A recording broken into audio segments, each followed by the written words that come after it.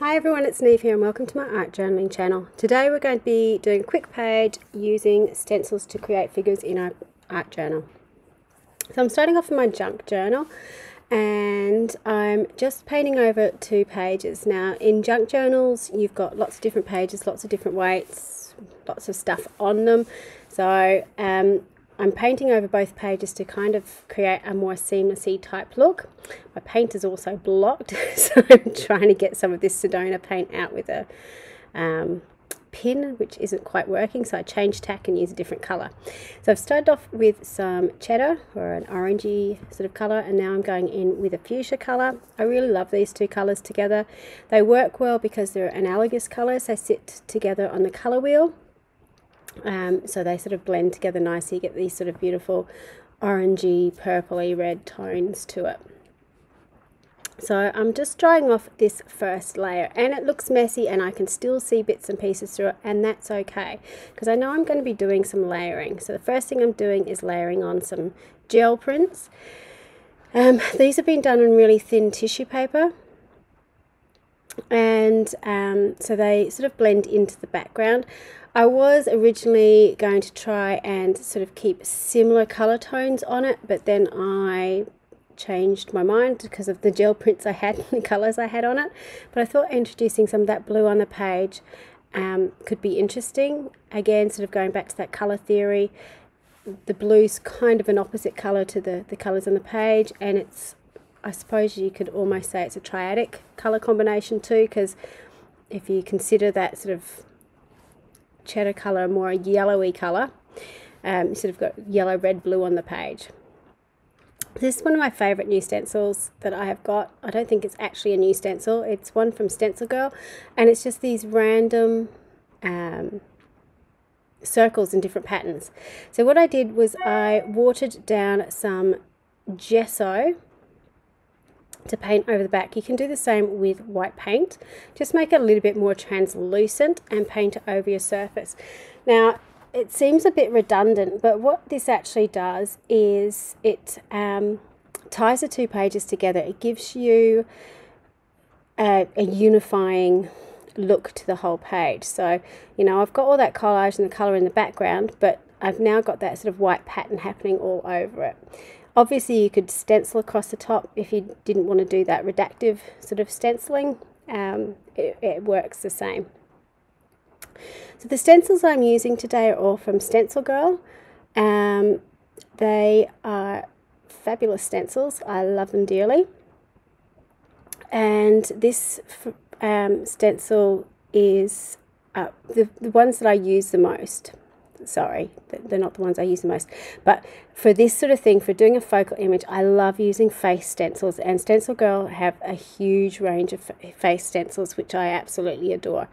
So I'm just using a clip to clip that down onto the page, and one of my favorite things about it is the stencils come in different sizes, so you can get the sort of larger A4 size, or you can get these 6x6 ones, and I really like the 6x6 face stencils because they sort of are just perfect for any size journal. They're just big enough to be a focal image, but you can also add on another 6x6 stencil underneath, like I'm doing with these 2, to create sort of these abstract bodies to your pieces.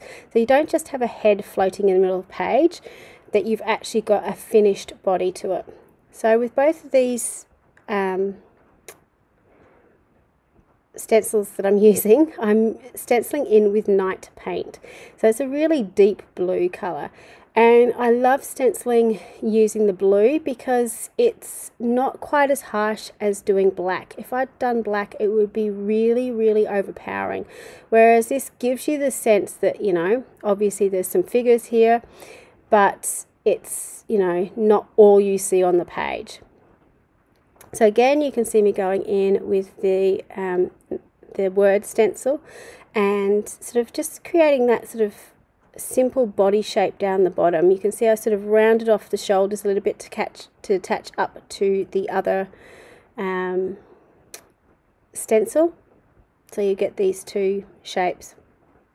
So one of the things that I find is really, really important with any figure that I do, but particularly if you're so stenciling in, is to put the whites of the eyes in. And the reason for that is it just really defines the face and makes it readable as a face. We as humans tend to look for eyes to read something as a face. So if you make it really obvious by putting the whites of the eyes and the catch-alls, which are those little dots of light in the pupil, it's really, really important. Sometimes on some stencils it can be really, really difficult to kind of work out which bits should be white and which bits should be the pupils. You can always stencil it out on a scrap piece of paper and have a go a few times until you're happy with where you've got it. Once you've done it once or twice, you should be pretty comfortable of where you're putting the whites in the eyes.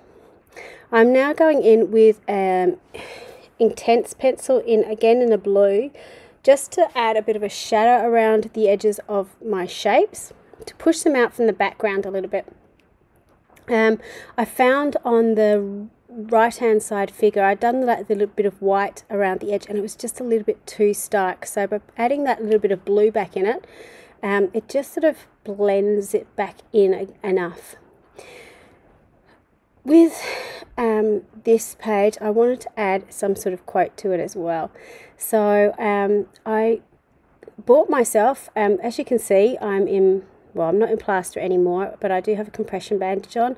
In January I broke my wrist really severely. I've only just come out of plaster, so I've been struggling a little bit, and sort of my mental health has been struggling a little bit, and when I struggle I tend to do a lot of art journaling. I do it for fun, I do it for relaxation, but I also do it to clear my head. And this day I just needed to get stuff out, and because I can't really write very well at the moment, a lot of it has come down to me stenciling, using colour and using pre-printed words to sort of have my message instead of me writing on my pages. So that's a long way of saying where these words came from. To encourage myself, bought myself some bracelets, and they came in this really cute packaging, and it had all these really positive messages all over it. So I've cut the boxes up completely, and I just love this one. So don't let someone else dim your light just because it's shining in their eyes, which I really loved. I thought that was just perfect to sort of remind you that you're important too. So I've chosen, instead of keeping the quote all together, to chop it into the individual words, and for each word I just put a little bit of black ink around it. If you're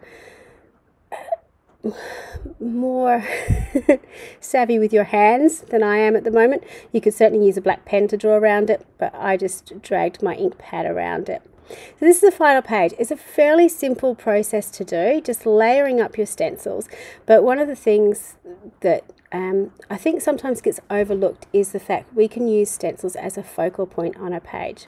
So to find out any links to this Stencil Girl, click on the links below. Sorry, just had a mental blank, and there'll also be a link to the blog post with all these pictures as well. Thank you so much for watching. Until next time, bye for now.